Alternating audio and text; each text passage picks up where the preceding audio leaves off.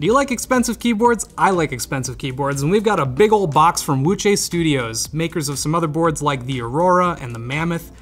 Not the most expensive, but they're over 200, sometimes in the $400 or $500 range, especially for their, I think the balance keyboard is like $465. We've got the Promise87 here in this box today, and it is, so far there's just been an interest check, I think, but they've sent us like an initial sample to take a look at. This box is pretty big though, so there's definitely more than just a keyboard in here, and I'm really curious to see what else they sent. Let's check it out. Oh, okay, so we got some switches. Don't know what these are, but they're boxy. Let me open one. They are lubed, which is great. I don't have to do anything. I mean, okay, if you do your own lube job, it's probably gonna be better in the long run, but factory lube, at least in my opinion, is like, okay, it's serviceable. Yeah, that's all right. I don't know what these are. They're just some linears. We've got a whole bunch of these guys. 1, 2, 3, 4, 5. Okay, and then this is something else entirely? This is really heavy. What's in here? What? Oh, it's like a holder. That's actually great. I just complained recently about how I don't like most organizers because they're a pain in the ass to get everything in each individual socket. But with this, you can just put like all your bottom housings here, all your top housings here, and then put the stems in there if you want to.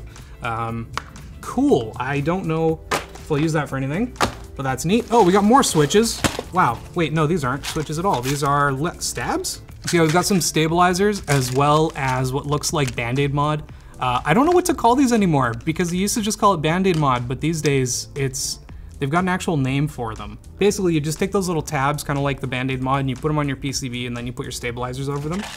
Oh, it's hefty. Let's get this ugly box out of the way. Oh my God, I can like barely hold it up with one hand.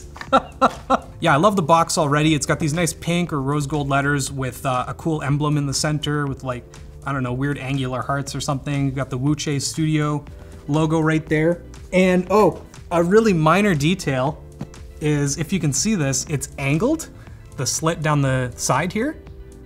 And that's because apparently the bottom weight can be split, and then you get like 2 different kinds or something, like you can get 2 different materials. We've got an engraving, so I think we have the more expensive version, but I'm really curious to see and find out.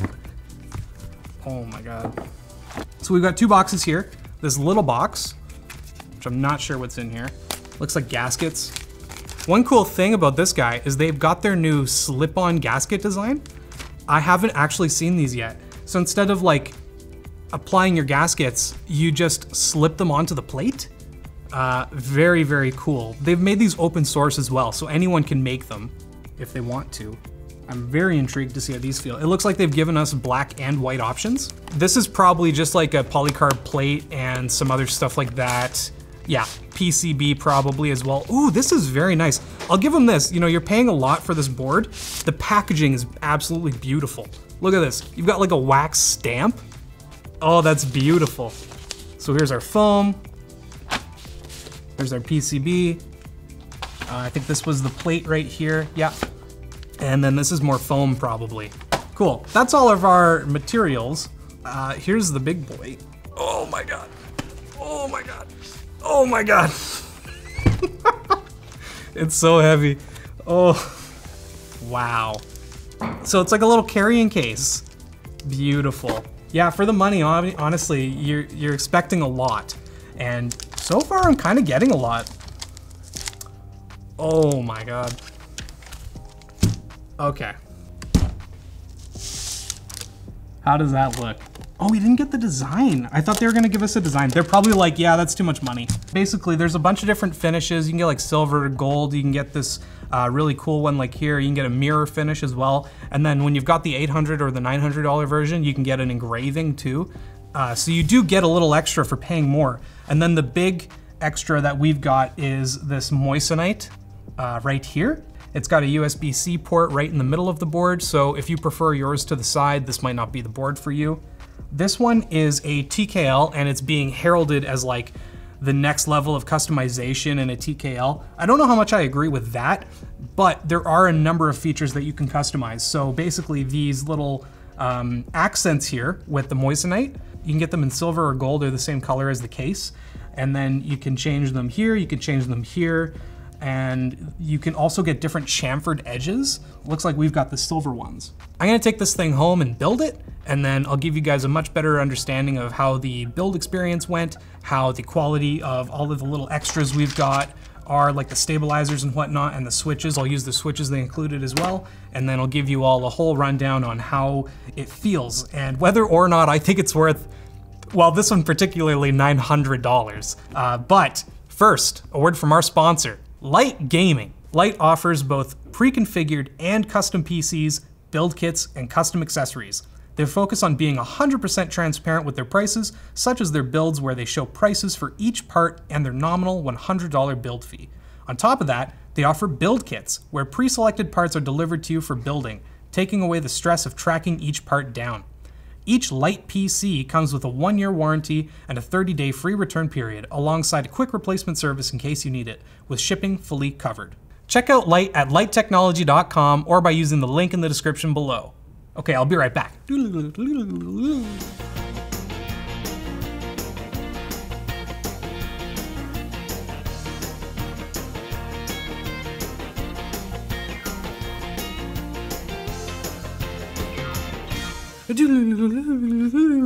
Yeah, so I built it.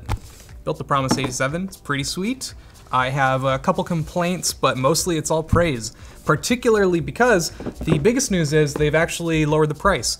I talked to someone from Wuche recently and they said, yes, the group buy price that we originally posted on Reddit is not what we're going with. Oh man, it does look nice.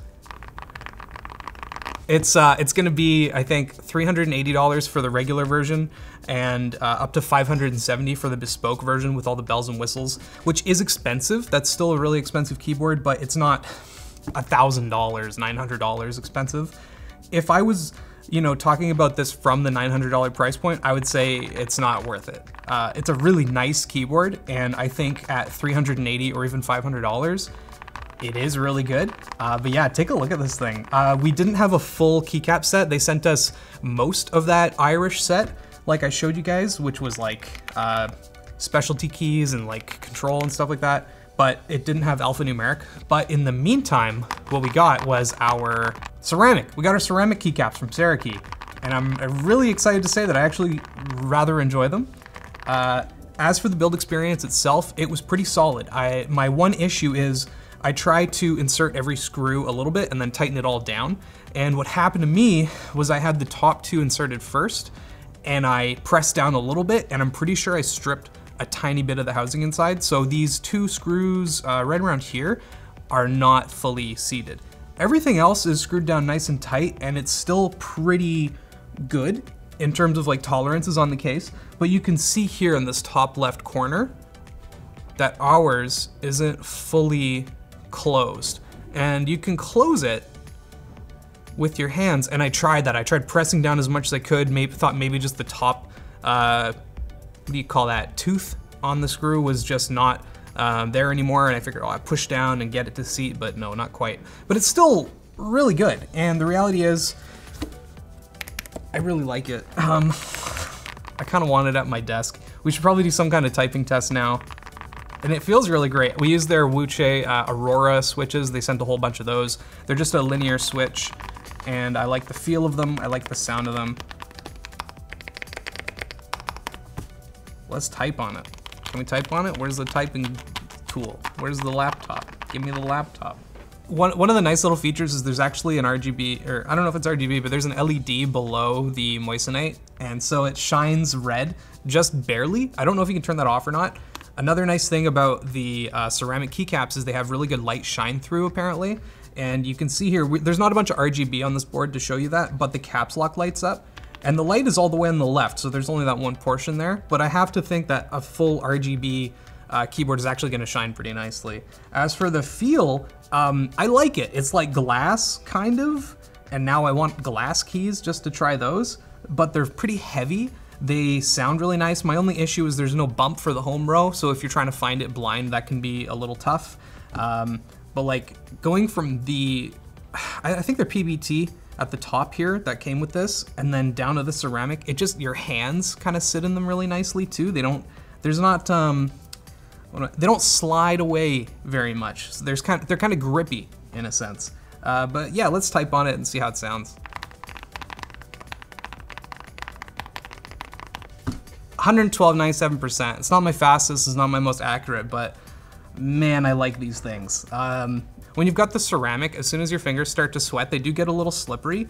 So based on this really quick test, I can't tell you whether I really like them or not. I know that I like the sound and the initial feel, and I do like the look. So I'll have to test drive them a lot longer to give you a more definitive answer. The only other really minor issues that happened with this unit, probably because it's an early sample, ours came with the feet pre-installed, and then it didn't come with any sort of Allen key, so I luckily had keys at home and it was fine. I could tighten everything down, no problem, but that was an issue. And then on top of that, it doesn't come with a cable. You're paying a lot of money for a very expensive keyboard that does not come with a cable, but the reality is you're going to instead buy your own that then fits in that. Hey Linus, you wanna try to type on the really nice keyboard? Did you just justify it not including a cable? Yeah, because you're gonna wanna buy your own that matches the keyboard and your desk setup.